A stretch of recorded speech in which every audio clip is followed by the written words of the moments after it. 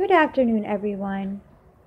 As you all may know, Kenneka Jenkins' birthday is coming up. Now, there is a misconception among some that holding on to your loved ones keeps us stuck.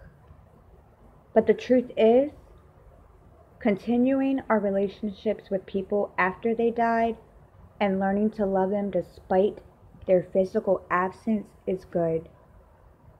Your loved one's birthday, for however many years they spent on earth, was set aside as a day for you to honor and celebrate them.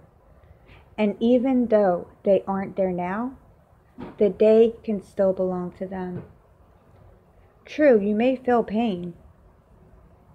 We all feel pain when we lose someone.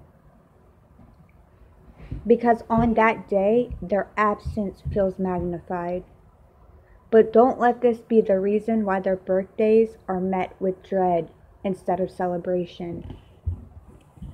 Find your own ways, big or small, to honor and remember your loved ones on their birthday.